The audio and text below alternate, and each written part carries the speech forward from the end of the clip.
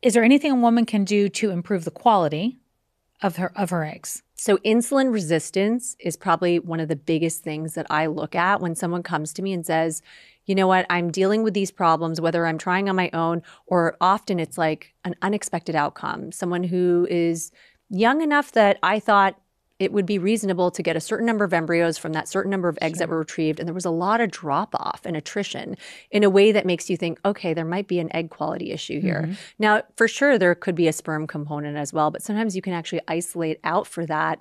When you're going through treatment, there are things you can do to try to improve the sperm that you're using. You can sort them differently. And still, you might see this attrition. And they have these telltale risk factors for insulin resistance, which is actually quite common and prevalent. So many women have some element of insulin resistance. If they're struggling with their weight, especially women with PCOS, they're kind of just predisposed or set up for being a little bit resistant to insulin, which is a hormone that helps you to store your blood sugar in your cells. And what that does, if you tend to have resistance to that hormone, is you end up producing more insulin. And insulin actually acts like a growth factor on the ovaries, and it can make your ovaries overproduce testosterone.